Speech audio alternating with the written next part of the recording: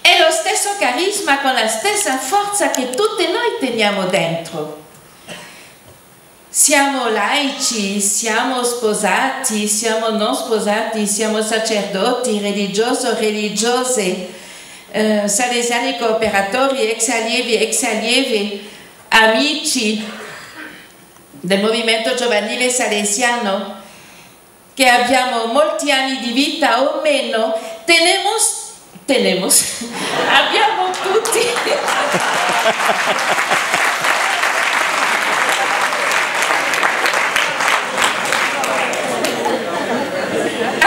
tutti dentro di noi la forza di questo stesso carisma, che è una forza incredibile della creatività dell'amore, che non finisce mai di inventare nuove strade e di inventarlo insieme. Penso che non ringrazieremo mai abbastanza il Signore per questo dono del carisma che ognuno e ognuna di noi non solo ha ricevuto, ma riceve ogni giorno, lo riceve nuovo, e fa che quando ci troviamo, anche se mai ci siamo visti, ci sentiamo famiglia, siamo famiglia. Il tema della strena che il Rettore Maggiore ci ha regalato, ci regala quest'anno. Una famiglia senza frontiera. Don Bosco aveva colto che non poteva educare senza creare una famiglia con i ragazzi. E ha cercato una madre, la sua mamma, Maria Ausiliatrice, che ha creato la possibilità nei suoi giovani di trasformarsi vivendo insieme. Don Bosco aveva la consapevolezza che uno solo è molto poco e non può niente, però che il mettersi insieme era una forza invincibile. Don Bosco diceva: una corda è molto fragile, però se si mette tre insieme non si può romperla. A maggior ragione oggi, in un tempo così complesso, ma bello perché è complesso, bello perché ci sono delle sfide nuove, delle sfide grandi. E al carisma salesiano nessuna sfida deve fare paura, perché c'è questa forza dello spirito e questa forza del camminare insieme, di cercare insieme vie nuove oggi, di creare oggi questa famiglia nello stile che siamo chiamati a viverla oggi, che è cresciuta molto, per essere questo segno che è possibile creare relazioni, che è possibile amarsi, ricevere amore e donarlo, che è possibile costruire nella differenza che diventa ricchezza, che la famiglia, che è la base della società, la famiglia che siamo chiamate a sostenere con tutte le famiglie che siamo noi, la famiglia che siamo noi, le famiglie che costituiamo, tante famiglie con cui siamo in contatto attraverso i nostri diversi modi di essere, impegni nella società, nella Chiesa.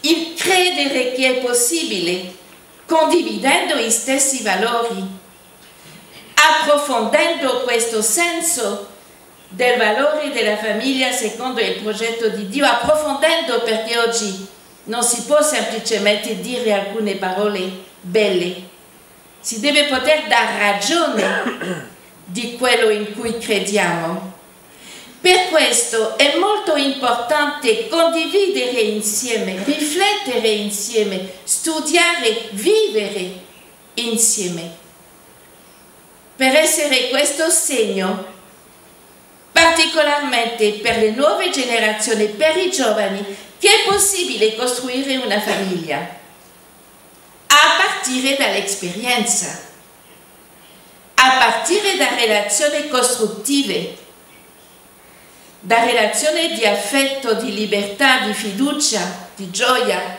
di speranza. E la famiglia salesiana, qualunque sia la caratteristica di ogni gruppo, ha questa responsabilità a partire dalla sua esperienza di vita, dalla sua testimonianza, di essere un segno per i giovani di oggi. Non c'è famiglia se non ci sono i giovani, i bambini, i giovani, in qualche modo.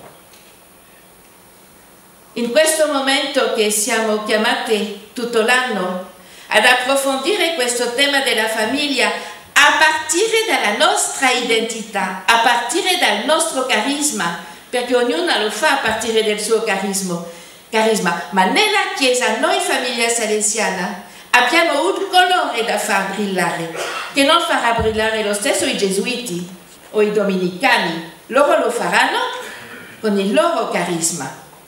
Noi abbiamo la responsabilità di far brillare il nostro colore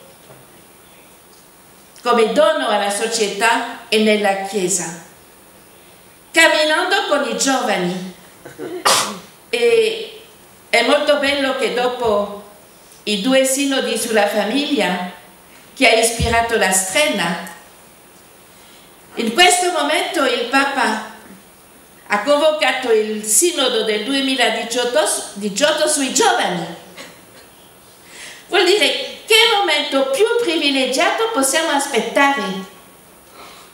Sono doni molto grandi che ci confermano nella nostra vocazione, che ci stimolano ad essere sempre più famiglia, camminando con altre famiglie, sostenendo tante famiglie che vivono con gioia o con difficoltà, creando reti perché tante altre famiglie che raggiungiamo possano aiutare altre famiglie, creare come un movimento contagioso di questo aiuto reciproco e a partire dalle nostre vocazioni specifiche.